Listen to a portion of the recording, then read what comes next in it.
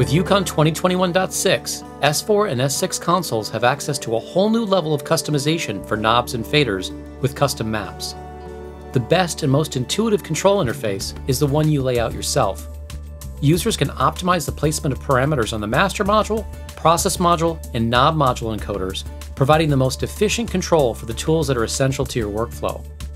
Whether controlling an EQ, a multiband compressor, a reverb, or a noise reduction tool, custom maps allow users to quickly isolate, place, then adjust the most important parameters of a plugin using touch-sensitive encoders, color map by function.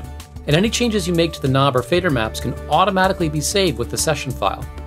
The default setup for dedicated EQ presents the high mid and high bands on the right side encoders of the master module, and uses the cell switch to toggle between frequency and Q for the selected band.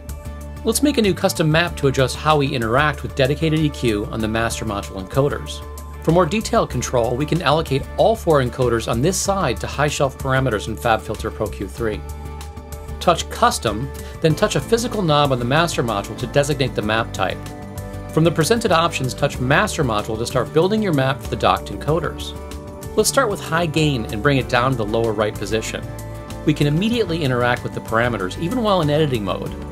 Next, high frequency, which presents us with an options screen. Touch Always Primary High Freq to only map the frequency parameter from this dual function knob. We always have the option to use the cell switch to toggle between a set of parameters or to discretely map individual controls. We can press the In switch next to our frequency encoder to toggle through the various filter shapes.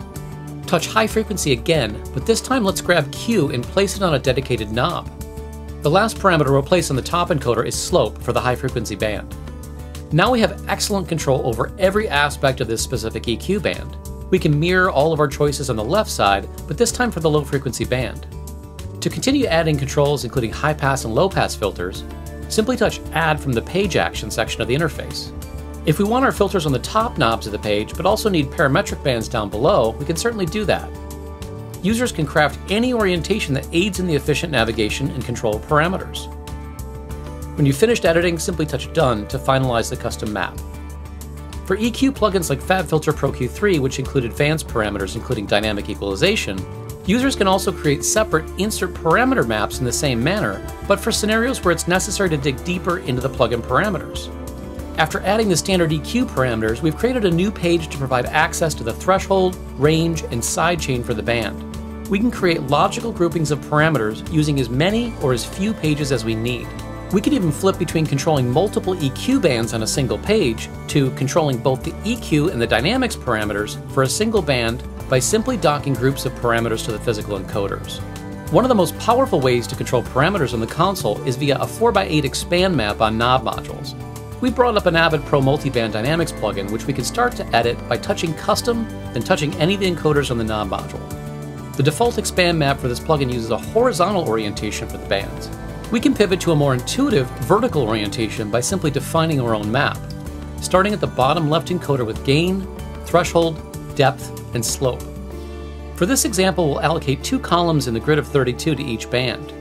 Next, let's bring down attack, release, detector type, and key, then continue in the same manner until all the 4 bands of dynamics have been mapped. The In switch associated with each of the gain knobs can be used to quickly link or unlink individual bands. Touch Add under Page Action to add a second page where we can place the 3 crossover frequencies and any other global controls such as master input, output, and meter preferences. Use the local paging switches to navigate between your various pages. When you've finished with modifications, simply touch Done to finalize the map. Custom maps offer predictable and powerful control over parameters for plugins and other functions. Whether customizing the dedicated EQ layout on the master module or creating advanced insert parameter maps for expand knobs, custom maps can help to accelerate the process of efficiently sculpting audio on S4 and S6 consoles.